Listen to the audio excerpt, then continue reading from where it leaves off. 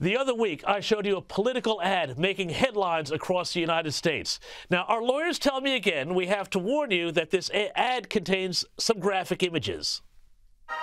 Democrats like to say that no one needs an AR-15 for self-defense, that no one could possibly need all 30 rounds. But when this rifle is the only thing standing between your family and a dozen angry Democrats in Klan hoods, you just might need that semi-automatic. Jerone Davison is the Republican congressional candidate from Arizona behind that ad, and I am so glad to tell you he joins me now live from Arizona. Thank you so much, Jerone, for joining me tonight. This ad has caused quite a storm, with some on the left calling it unhinged or nonsensical or insulting, but you're brushing off the criticism, and it points out something important, I think, which is the racist history of the Democratic Party. Is that what you were trying to make the point with this ad? That's absolutely true. I want to, since the Democrats want to keep talking about racial narratives, well, then let's talk about the true narrative. And that's what we've been needing for a long time in the GOP, someone who's bold enough and someone who's black, who would stand up for the GOP when the GOP stood up for the black race and freed us.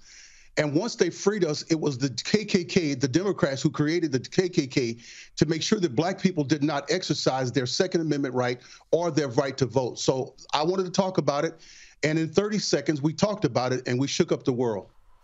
You did shake up the world, and I thought it was a very artfully shot ad as well. And there was one shot in there that reminded me a little bit of Denzel Washington in Malcolm X. I have to ask, was there a deliberate sort of cinematic reference to that movie there? There was absolutely a shot and a nod to our brother Malcolm X, who was media used the propaganda machine against him, because Brother Malcolm X wanted to remind the black community that since you are citizens, you can use the Second Amendment. But they made a hero out of Martin Luther King Jr., which is very wonderful. But Martin Luther King Jr. was not for the Second Amendment.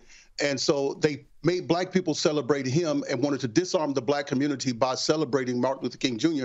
and not Malcolm X. So yes, it was a nod to Malcolm X, even the suit that I had on and the sunglasses and the gun. Yeah, I remember seeing that in the theater, and immediately remembered it as soon as I saw your ad. Now, I want to move on to one of your big issues here. You stand firm on upholding freedoms in the First Amendment as well. And on that front, you're talking about an Internet Bill of Rights. What do you hope to achieve with this, and why is this so important? Well, just with the video, my video being censored, that video right there, I mean, they said it showed violence, or that they was saying that the music wasn't mine. Once I proved the music was mine, then they said it was promoting violence, where I did not promote violence. I'm going after them with a First Amendment right. It's called the Internet Bill of Rights. We're going to protect our rights of speech on cyberspace, which is on the internet. And we're going to prevent censorship. We're going to stop them from spying on us and selling our data. And we're also going to prevent them from attacking our minds, the sovereignty of our minds, with the new AI that's rolling out. Jerone, finally, tell us about what the difference is between your opponent, Democrat Greg Stanton, who you're trying to unseat. What are the big points of difference between you and Mr. Stanton? The big points is that I'm great at the table issues. You saw that I'm strong for the First and Second Amendment. The table issues, I want to lower the cost of living, the cost of inflation, the cost of gas. We want to close the border. He voted 100% with those things. And these are the things that Americans are concerned about, because they have to face this every day when they go to the gas pump. I'm going to vote against inflation. I'm going to turn back on the power and tap into the energy sources that we have in America. And we're going to vote for those things that would lower the cost of living for everyday Americans. Jerone Davison, thank you so much for joining us. Good luck with your campaign, and maybe we'll catch up with you again before Election Day.